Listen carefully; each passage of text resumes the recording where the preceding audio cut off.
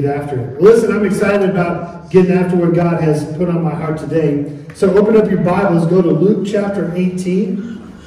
We're going to be looking at verses 35 through 43. So Luke 18, 35 through 43. And so as you're doing that, turn to the people next to you and say, Jesus looks good on me today. Jesus looks good on me today.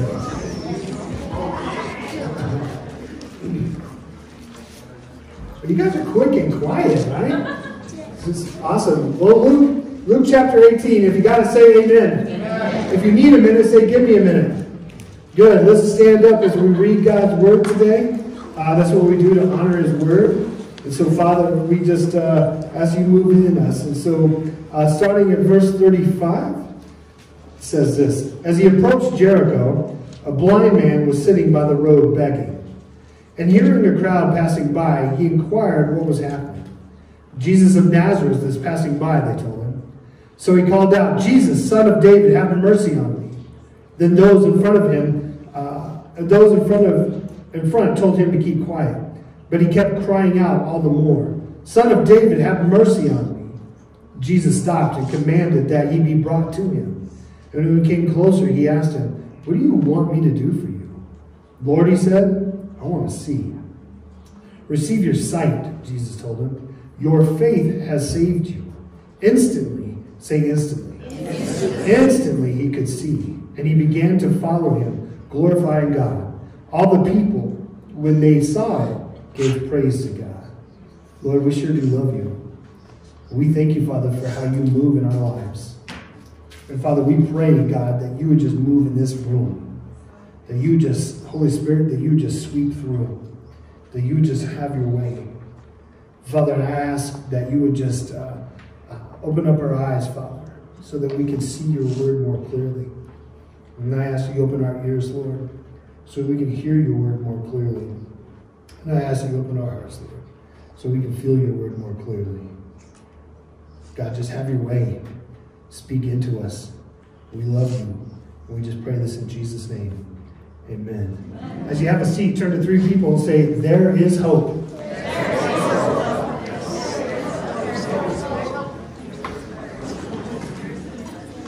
There is hope. My favorite movie, if I was to do any kind of superhero movie, my favorite superhero is Superman. I love Superman. And there's a movie out there called The Man of Steel. You ever see that movie? If you haven't, go check it out, okay? During this movie, Superman is arrested. And he's sitting in this interrogation room. And inside this interrogation room, he is being interrogated by Lois Lane. And Lois Lane is that they're just having this conversation. And in the middle of this conversation, she stops and she says, hey, what does the S stand for on your chest? And he says, well, that's not an S. You see, that is a symbol of hope on my planet. The symbol of hope. When we were thinking about living water, and God gave me the plan or the vision of living water, I called a buddy of mine who is a graphic art designer. And I asked him, I said, listen, I told him the whole vision, right? This is maybe 2 months into it. And I said, here's the vision that God has given me. And he wants me to call it living water, right? Living water comes from John chapter 4, where Jesus met the woman at the well. And I said, I want you to come up with a symbol, right? And he says, what are you thinking about? I said, I'm not thinking about anything. I want to know what you think about when you hear this, right? So he has a team of people. And he gave me a ton of logos, a ton of stuff. And this is the one that hit me the most. And I told him, I said, his name is Vance. I said, Vance, here's what I want. I want something that represents Living Water. Of course, it says Living Water Community Church on the bottom, but all I want is a logo that when it goes out into the community, when people see this logo, they'll know that that's a place of love. They'll know that that's a place of joy, that this is a place of hope. And I said, and that's all I want. That's all I want. And when you go out into the community now and people see this raindrop, we're 5 years into this, And when people see this raindrop, they instantly think about this church. And when I say this church, I'm not talking about this building. I'm talking about you.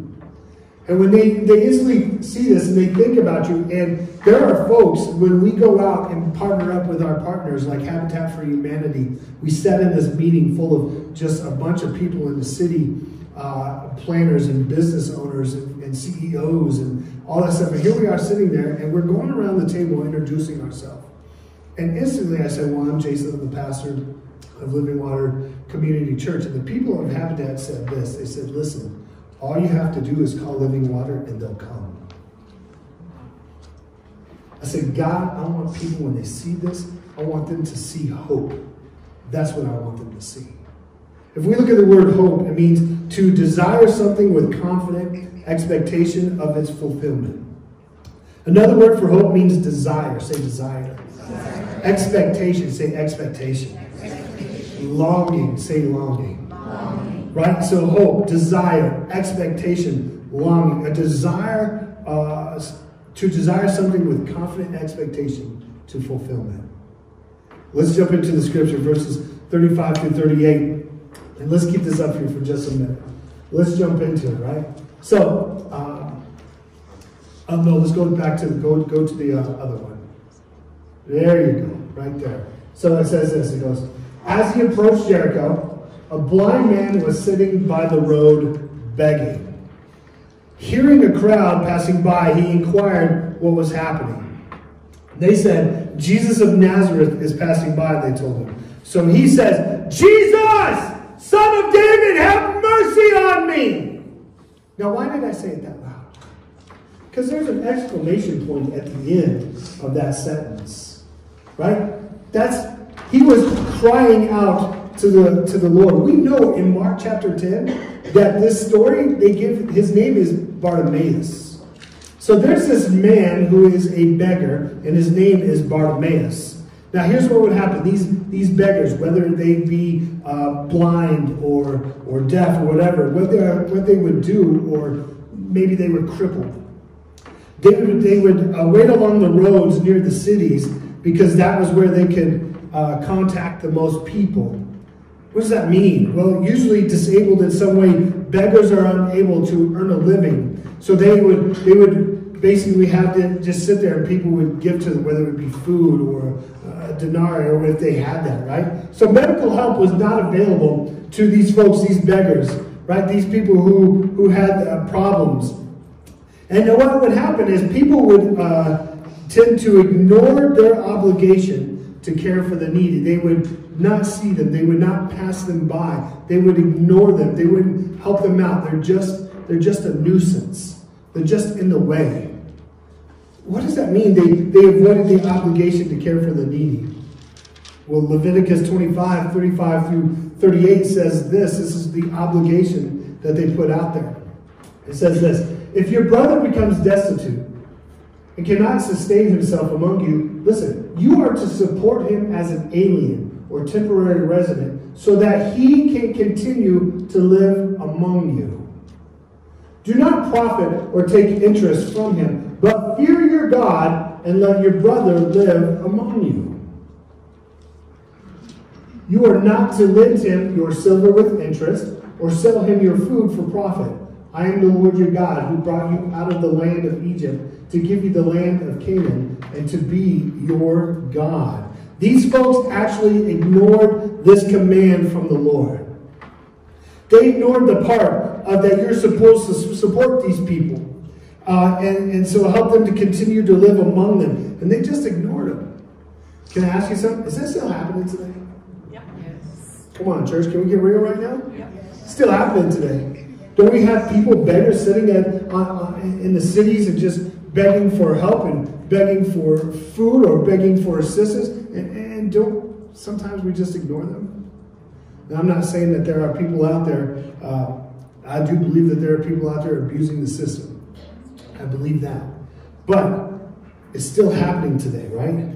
And so here's the thing. These beggars, these folks on the side of the street, those who are just sitting in hopelessness, here they are. They had little hope of escaping their degrading way of life.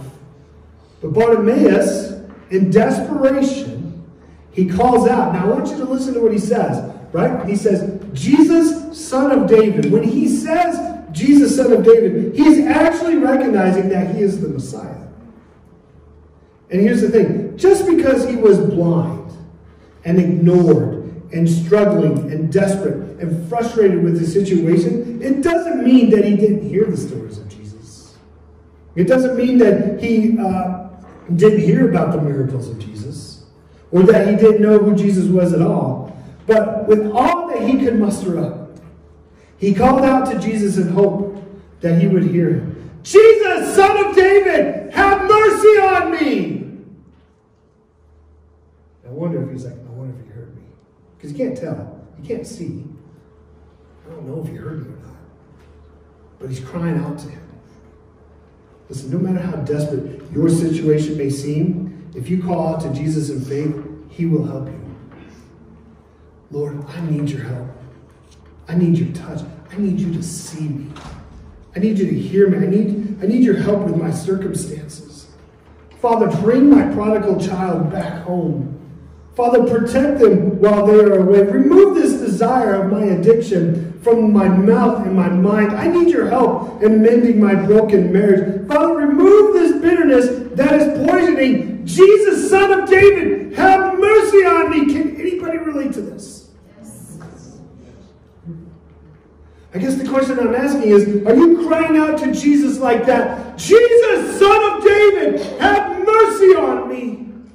In the middle of your circumstances, in the middle of what's happening in your life, Bartimaeus couldn't even see. And he's crying out in hopes that Jesus would hear him. Listen to what Psalm 42:5 says. It says, why, my soul, are you so dejected? Why are you in so much turmoil? Put your hope in God. Say, put your hope in God. Turn to your neighbor and say, put your hope in God. And say, I mean it this time. Put your hope in God, for I will still praise him, my Savior and my God. Listen, put your hope in God and still praise him. Turn to your neighbor and say, there is hope. Verse 39, let's check it out. Go to verse 39, here we go. Verse 39 says this, then those in front told him to keep quiet.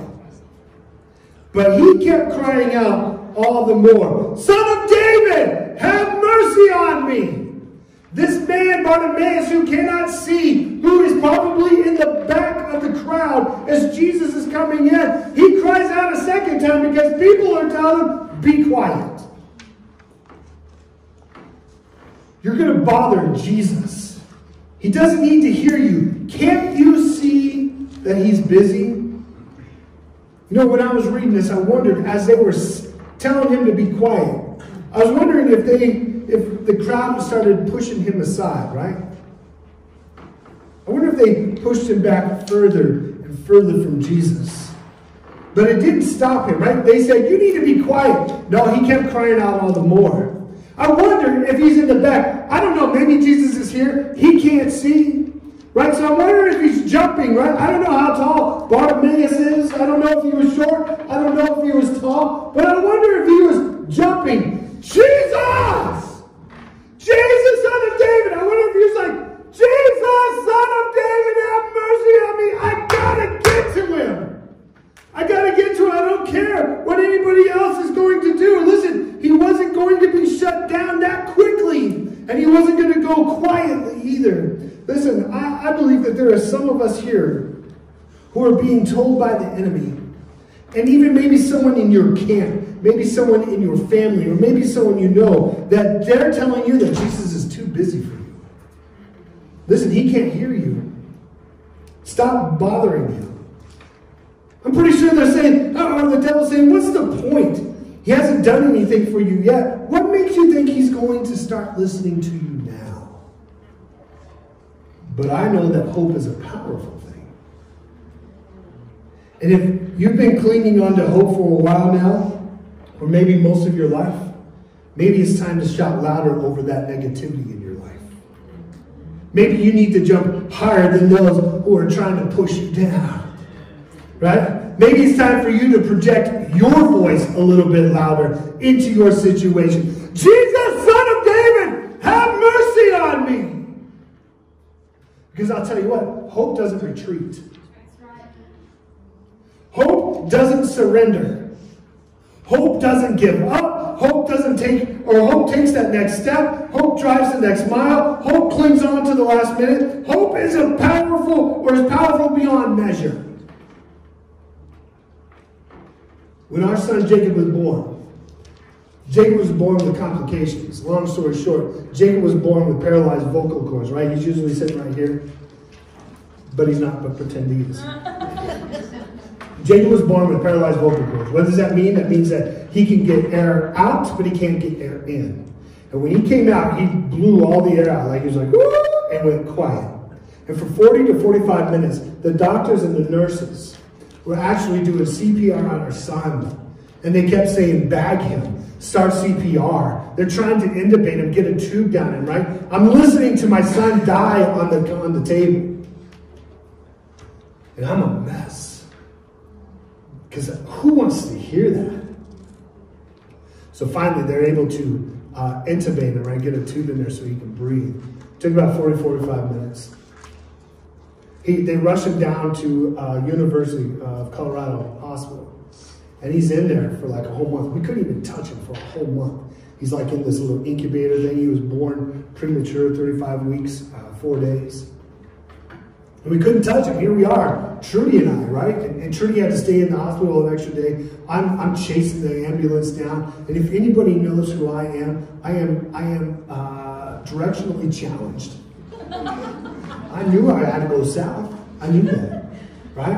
And I got on the wrong highway, and I'm calling Colorado. Hey man, where are you? And they're like, where are you? And I was like, now entering Montana. I don't know what's going on. I'm just kidding, right? But I get to the hospital, and here we are for like a whole month. Trudy and I can't touch him.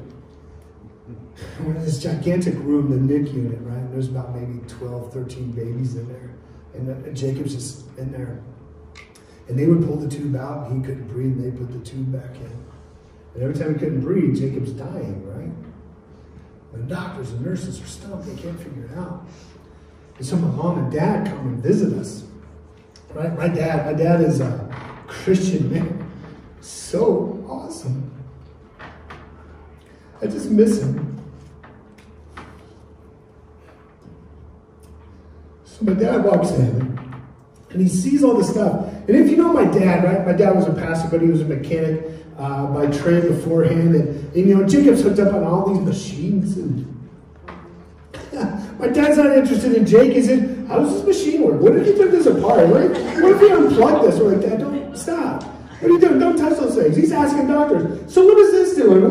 What's the android or the gigawatt power or whatever, right? And we're just like, what's up? So finally they were able to move Jacob into the room. Remember, we can't touch him. And so we're in this room, and so there's like no hope here. Doctors and nurses are stumped. We're stumped. God, I don't even know why I'm so emotional about this right now. Anyhow, so my dad says, he grabs his anointing oil, and he anoints Jacob. And us, the doctors, specialists, nurses, everybody, we all grab hands and start praying around Jacob's bed.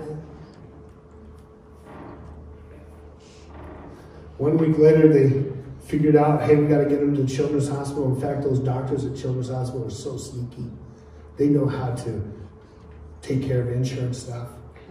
They said, listen, we got to get him to Children's Hospital. Listen, our insurance won't cover him. Listen, insurance isn't open on the weekend. We're taking him on Saturday. And they took him. Hallelujah. 1 week, they figured it out. They had to put a trach inside of Jake. As a father, you stare at him, right? I just stared at my son the night before they put a trach in it, right? Because that's the only time he'll be whole. After this, he's going to have a hole in his throat. And then 2 weeks after that, he went home. He went home. Now you look at him, he's 21 years old.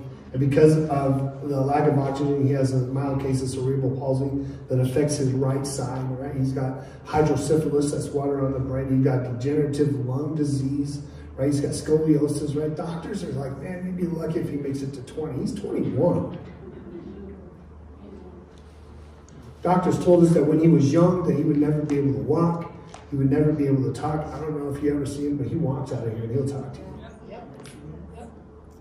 In fact, we removed his vocal cords. If you don't have any vocal cords, you can't speak. Right? Your vocal cords are what causes the vibration of your voice. Right? And we shaved one side. We just removed it. We sewed the other part of his vocal cord to the side of his throat. So he could have an open airway. He took out his tonsils and the amylase. We want that trach out so that he could live a semi-normal life. If you don't have a hand, you can't have a hand again. We took his voice away and he'll talk to you. You tell me that there's no hope. You tell me that God does not do miracles. You tell me that God just sits on the throne and doesn't intercede, and I'll introduce you to Jacob. Because my God's still alive. And my God still does miracles. And my God is still full of hope. And we need to start putting our hope into him. Jesus, Son of David, have mercy on me. Turn to your neighbor and say, there is hope. Psalm 62, 5-6 says this, rest in God alone, my soul, for my hope comes from him. He alone is my rock and my salvation, my stronghold. I will not be shaken. Verse 40-43, right? And then I say we're done. I'm just kidding. Okay, so he calls out twice. Jesus, Son of David, have mercy on me. What does Jesus do? It's right here. I just put it right up here. What did Jesus do? Come on, church. Do we need to make the font bigger? Jesus, Son of David, have mercy on me. What did Jesus do? He stopped. He heard Bartimaeus. Just keep this on the screen. He heard Bartimaeus, right? He probably saw the commotion. He maybe even witnessed the crowd trying to keep Bartimaeus quiet. But Jesus stopped. And then what did he do? Jesus stopped and he commanded that he be brought to him. And I'm pretty sure Bartimaeus was like, get me to him. People had to guide him to Jesus, right? Because he can't see, right? So he's been heard. Jesus, Son of David, have mercy on me. Jesus stopped. Wait a minute. Something just happened. I just heard somebody's plea. I just heard somebody's cry. I just heard somebody praying. I just heard someone kneeling at their bed. I just heard somebody calling out my name. Bring them to me. Bring them to me. And they guided him to them. I wonder if there are any folks here today, sitting in this room, sitting under the sound of my voice, that need to be guided to Jesus because you're spiritually blind. Right? I mean, you've heard about Jesus. You probably even picked up the book and maybe read 2 or 3 pages. Maybe you attend church or you sing the songs, but you're still walking around blind to what the Lord is doing, and we're paying more attention to what the world is doing. But Jesus asked this very simple question, right? He asked a simple question. He says to him, what do you want me to do for you? What do you want me to do for you? And I want you to see how he replies. He says, I want to see. Jesus says, what can I do for you? Notice that he didn't say, well, Lord, this is what happened in my life when I was 12 and I was 13, right? He didn't talk about how the people treated him in the past and how they ignored him, right? Or how frustrated he got. He just said, Father, I just want to see. 4 simple words said it all to Jesus. He says, I want to see. And in those 4 simple words, it was like Bartimaeus was saying, I know you can fix this. He is saying, I know you can heal me. And when you do fix this, and when you do heal me, he didn't say if. He didn't say, Lord, if you can do it, I want to see. No, he didn't say if or when. He said, he says, when you do this, all that other stuff that happened in my life, it doesn't matter anymore. It don't matter anymore. And listen to what Jesus said. He says, I want to see. And Jesus says, all right, receive your sight. And what happened? What's the next word? Here, I pointed out to you. What's the next word? Instantly. How did it happen? Instantly. Did it happen a minute later? No. Did it happen? Did he have to rub some dirt on his eyes? No. Did he have to go make it happen? No. He says, I want to see. He said, receive your sight. He saw. Bartimaeus saw. He could see. And he became one of Jesus' followers, and he began to follow Jesus and to begin to glorify him, right? Not once did he turn around and he said, all right, which one of you are the one who told me to be quiet? Someone speak up. I know your voice. I know it. Right? I'm pretty sure he didn't turn around and say, oh, okay, who's the one that pushed me?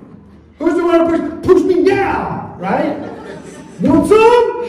I don't think he did that, right? No, he just said, hallelujah, I can see. I'm following the one who touched my body, who touched my eyes, so that I can see. I'm going to keep going. Jesus, Son of David, have mercy on me. And because of that, because of this man who was ignored and who was filled with frustration, who was pushed to the back of the bus, who was ignored, who was begging just for someone to take care of him, fought the people who now see him in a different light, continue to follow Jesus and worship him as well. Because this man can see, because the power of Jesus, they said, I want to follow him too. I told you it was going to be good today. Psalm 147, 10 through 11 says this, he is not impressed by the strength of a horse. He does not value the power of a warrior. The Lord values those who fear him, those who put their hope in his faithful love. My question to you is, who do you put your hope in? Romans 12:12 says this, rejoice in hope. Be patient in affliction. Be persistent in prayer. Listen, I'm going to tell you something. Hope is here today. I can feel him. And hope has a name. And his name is Jesus. Romans 8:24-25 says this, now in this hope we were saved, but hope that is seen is not hope. Let me read that to you again. But hope that is seen is not hope.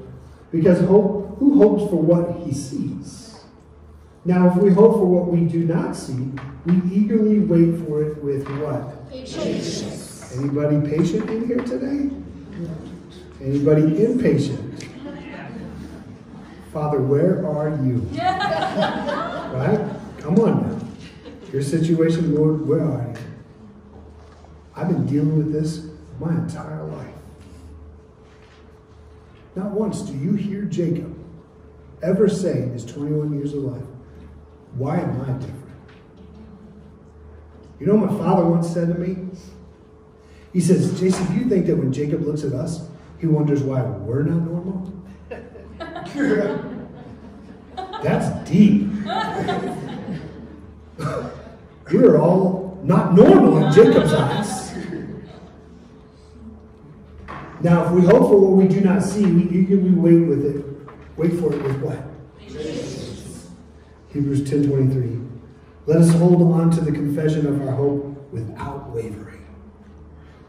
Patience without wavering, since he who promised is faithful. Do you believe God is faithful? Yes. Do you believe that he is listening to you? Yes. Do you believe he hears you? Yes. Yeah. What makes you think he hasn't stopped in your situation? What makes you think he hasn't commanded you already to come forward? He sees you. He hears you. He knows you. He knows your name. Patience. A couple of years back, a couple of Christmas Eve services back, we had this gentleman who came into the depot center, kind of towards the middle of it. We got to sit down and talk to him a little bit and understand his story. You see, he had a big family, kids. Man, I don't know. He was an older gentleman, so there was like his aunts or his sisters. I mean, there's a lot of people, okay, in this group. His whole family was with him. And he stayed. I mean, the whole family just stayed. And I was drawn to this man. I was like, golly, Lord, why is he still here? Right? Because usually they'll come and they're excited and they say, we stay as long as you want. We just don't care. Stay, but you got to go when we got to go. We just don't care. Right? But he was there and he was just hanging out with his family. And I went and sat down with him and had this conversation with him. You see, this man was battling cancer and he was losing this battle. And he had nothing for his family. And he's worried. He's worried. Any leaders of the house here today wondering, I wonder what's going to happen to my family when I'm gone? This is real. There's no hope for him, right? Cancer's taken him. And he's sitting there and he's with his family. And I believe he's taking it all in. I don't think pride stepped in because he's just like, I can't afford anything for my family. Here we are, we're eating in this house and we're giving gifts, and it was coming towards the end of the day, and so I just said, hey, will you come outside with me for a minute? It's almost like your dad ushering, come here outside right now. Right, Brian comes with me. I think John was there. We had these gift cards, right? The gift cards that we were giving out. We had these gift cards, and we still had quite a handful. And then at first we were like, let's just give him like maybe 8 or 9. And I said, come outside with me. He comes outside with me, right? And so you come outside and you're with like 2, 3, 4 other dudes. Don't even know us. We're like, hey man, because he's told me the story. I want to give you all these gift cards. He's like, okay. And I said, you know what, Brian, go get the rest. Brian went and got the rest of the gift cards. We had one more check left of $1,000. I give him that check for $1,000. All the presents on the table that were for the kids, we loaded them up with boxes and gave it to his family. And here we are. Cancer is battling this guy and is giving him no hope. But the thing was, hope was waiting for him at the depot. Hope met him at the depot. And we take these gifts and we're loading it in their car. The kids have no idea why we're doing this. And this man is broken. You remember? Yeah. He was crying. Why are you doing this? Because Jesus loves you. And Jesus sees you. But what about all the other people that need this? No. You need it. It's yours. There are going to be people who walk into the depot and they're going to be met by hope. And sometimes you are the only hope that anybody will receive because of who's in you. Right? Jesus, Son of David, have mercy on me. Some of you need to cry that out right now. Some of you have been crying it out for quite some time. But I promise you, oh, I promise you, my Lord and Savior Jesus, He stopped. He heard you. He sees you. You may be frustrated in your situation. You may be struggling in your situation. You may be wondering, where are you, God? That's Lord Jesus, Son of David, have mercy on me. Where are you, God? Why are my kids the way that they are? Why is my family the way that they are? Why is my relationship the way they are with my spouse? Why can't I find a job? Why can't I keep a roof over my head? Why can't I put food on the table? Why do I struggle with this addiction? Jesus, Son of David, have mercy on me! I promise you, He has stopped in His tracks. And He's actually at your door, knocking.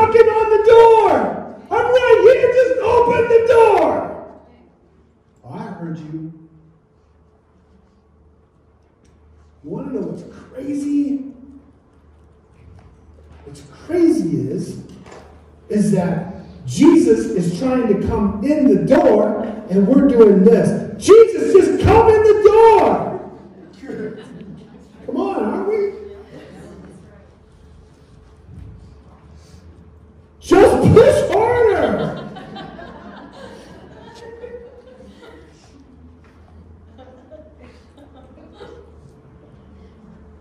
Do you not think that the creator of heaven and earth can just push you aside? He won't come in until you invite him. You can open the door, he'll keep knocking. Just walk away from the door. Just walk away from the door. I'll just come in. I'm ready. What do you want me to do for you? That's what he's saying. What do you want me to do for you? I want to see. Receive your sight. Turn to your neighbor and say, there's hope. There's hope. So, Father,